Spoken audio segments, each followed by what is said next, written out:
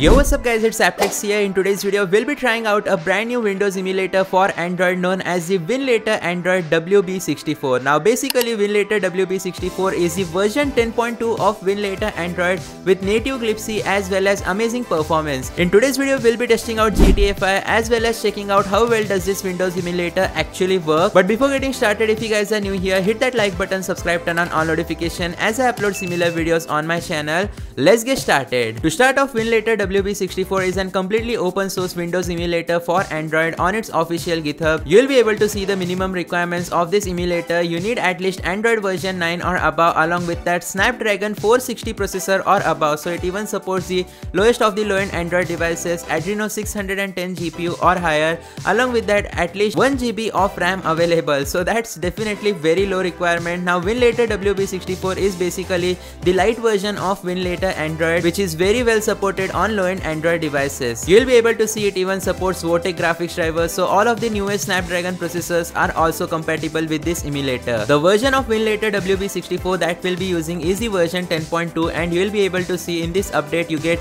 lowest latency possible of any other Windows emulator, so there will be no input delay while playing your favorite Windows games on your Android device. The developer has also updated DXVK wrappers to newest versions, along with that added OPTMX11 for improved graphics and PerfX11 for better performance. The choice is yours, so that's what we'll be checking out later on in the video as well. Along with that, updated screen resolution, loading is way faster, updated components as well as frame rate option, updated environment variables, WB64, added native glitchy as well for better performance, and much more. With that being said, what are we waiting for? Let's start setting it up right away. And if you guys want me to test it out on a low-end Android device, then do let me know in the comment section down below. First of all, as soon as we open this emulator, you'll be able to see theming has been changed compared to the original Winlator Android. We get a brand new amazing blue theme, which I personally prefer compared to the light blue theme inside the Winlator Android. As you guys can see, if we just go and tap on these three lines, it says WBB64, the WB64 version of Winlator Android.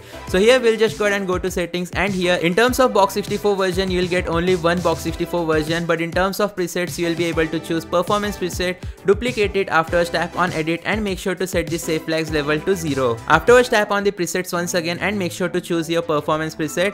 Afterwards tap on the tick mark option. Now we'll just go and tap on the plus button to create our brand new Windows emulator container. So here in terms of screen size, you get lot of screen size options, which is again one of those features that I really appreciate inside the WB64 emulator, because you even get 20:9 aspect ratio for widescreen. But for today's video, we'll be going with 1067 by 480 resolution. Afterwards tap on show FPS, enable pulse audio. In terms of graphics driver, you get Turnip, WB64 as well as Virgil. In terms of DX wrappers, you get WindD3D, DXVK, VKD3D as well as CNC Draw. Now WindD3D support is here, which means you'll be also able to emulate this game on Mali GPU Android device with the help of Virgil graphics driver. In terms of DXVK configuration, you get 2.4.1 as well as 1.10.3, but if you just go and tap on this button, you will be able to add all the latest DXVK wrappers as well, all the way up to DXVK 2.6.1, so that is pretty amazing. Well, for today's video, we'll go with the default DXVK 2.4.1. why not? It's pretty decent, and same goes with the graphics driver, where you'll be able to import Turnip graphics driver, but as you guys can see, it is currently unavailable in this version of beta glitchy, so unfortunately you can only use 25.0.0, but that is pretty amazing as well. It is the latest Turnip driver. In terms of graphics driver, we'll go with WB64 because the device which I am using in today's video has a Snapdragon 8 Elite processor. Now what we'll do is go to the advanced settings, and here make sure to choose the performance 1 preset. Startup selection, set it to aggressive, and Windows version keep it as Windows 7. Afterwards, in terms of environment variables, you guys will be able to see Wind eSync has been enabled as well as everything else has been set by default. We'll just go and go to drives and tap on the add button and select the place where I have kept my games. Once that has been done, we'll just go and tap on the tick mark option, and there we go, our Windows emulator container has been successfully created. So let's tap on the play button, and the emulator is crashing for some reason, so we'll just go and close app.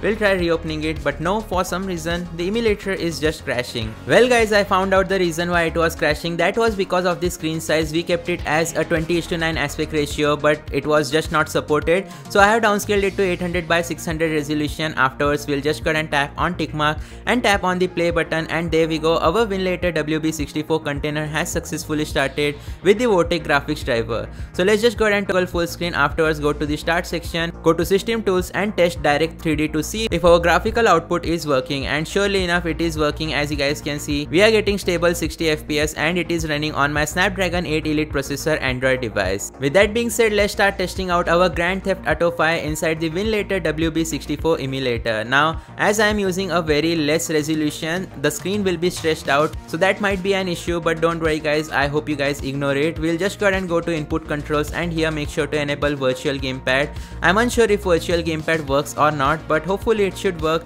If it doesn't work, we'll import custom on-screen touch controls profile. Once again, we can see the FPS bar at the top left corner. You will be able to see we are getting 30 FPS and the VSync is enabled. I can't disable the VSync because I was using graphics pack inside my GTA 5, so whenever I open the graphics settings, the game crashes, and we'll find out if this is better than even the Game Hub Windows emulator. And there we go, our game has successfully started, as you'll be able to see GTA 5 running on our Android device. So you'll be able to see the virtual gamepad on-screen touch controls are not working, so here we'll go to input controls, tap on import profile and import the GTA 5 on-screen touch controls. Once that has been done, we'll just go ahead and select it here, go back, and here it has not been updated, so you gotta restart your emulator. So here, after restarting the game, you guys will be able to see our on-screen touch controls are finally working. So let's tap on the enter button and quickly hop inside our car to finally try some free roam after a very long time. It's been about few months since I last tested out GTA 5 inside any Windows emulator for Android, and you guys will be able to see on Winlator WB64 it is working properly at almost 30 FPS,